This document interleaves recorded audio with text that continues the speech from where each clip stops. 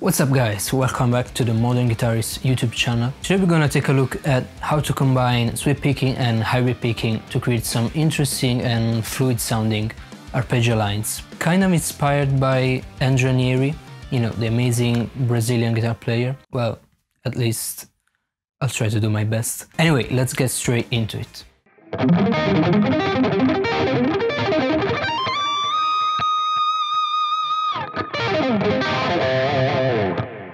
Okay, let's take a look at those arpeggio shapes I just played. So the first one,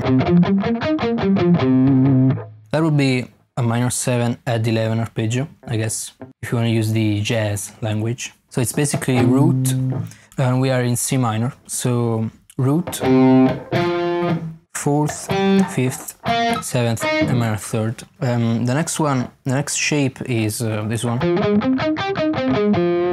And it's a F minor 9 arpeggio, root, minor 3rd, 5th, 7th, and 9th. Then we have this one, and it's basically just a C minor 7th arpeggio in second inversion. So we start from the 5th, root, minor 3rd, 5th again, and 7th. Then we have the same shape as the F minor, just moved up to C minor. Same shape.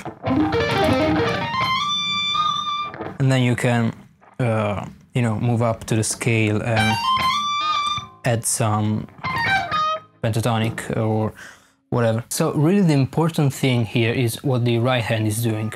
And this is something that I came up with basically to overcome a problem that I had with high picking. So let's say you want to use only sweep picking for this lick. If you do that, it's totally fine, but to me it doesn't sound really fluid, especially when you have to do the up sweep. That never really felt comfortable to me. So I tried to go back to a technique that I'm more familiar with, which is high picking. Basically combine the two things together to achieve what to me is a more interesting sound.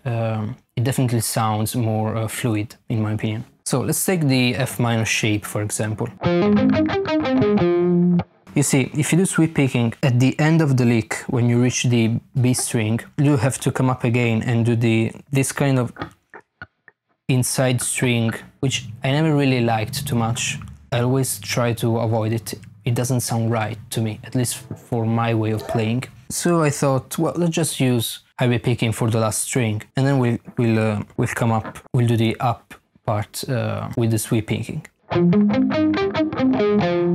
So I pick the first note, then hammer on, and then I start the sweep part. And I do the sweeping between the 4th, the D string, and the G string. And then on the last note of the pattern, on the B string, I pluck it with my middle finger, so high picking.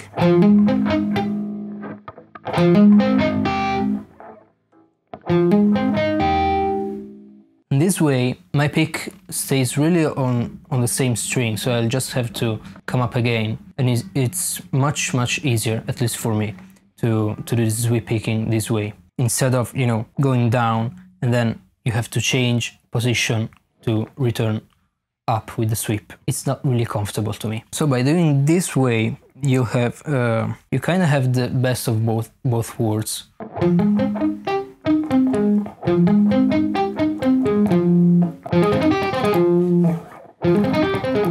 It sounds really fluid, in my opinion.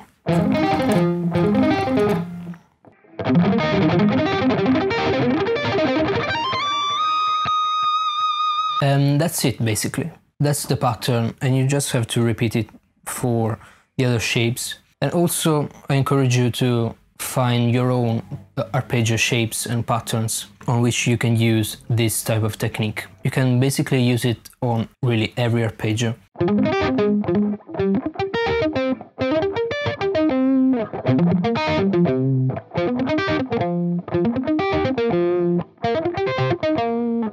So you can apply it to basically every set of strings.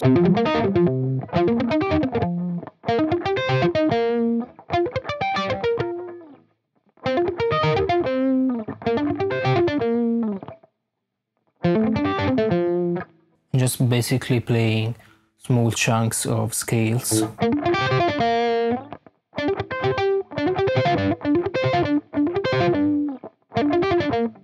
You can even do just 3 strings like this.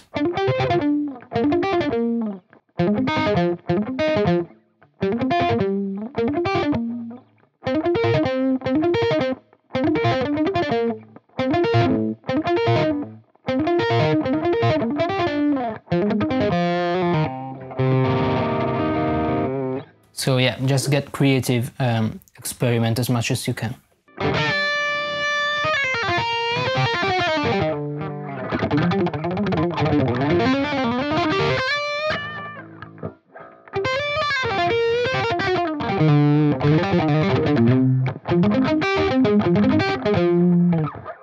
And also it sounds really cool when you do the muting at the same time.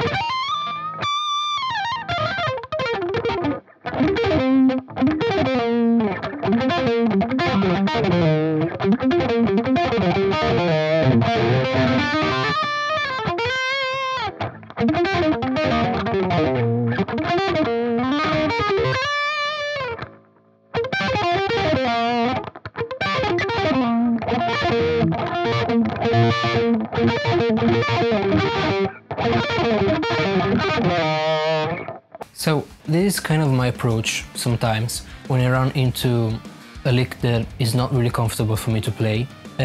Sometimes I like to cheat a little bit and come back to a technique that I'm more familiar with to try to overcome the problem. And sometimes this can lead to achieving a more personal sound and personalizing things a little bit. And also it helps, in my opinion, to build your own personal vocabulary. For example, I know plenty of guitar players that are not really comfortable with alternate picking, while they are monsters in, I don't know, economy picking or hybrid picking, legato. So I'm saying you don't have to learn and be a monster in every technique.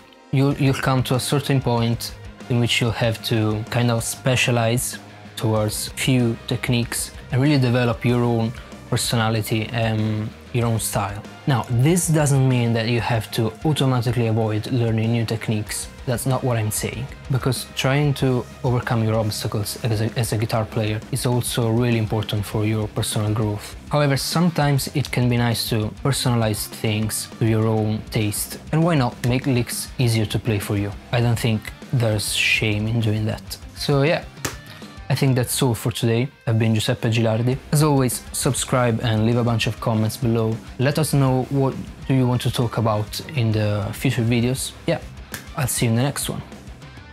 Ciao.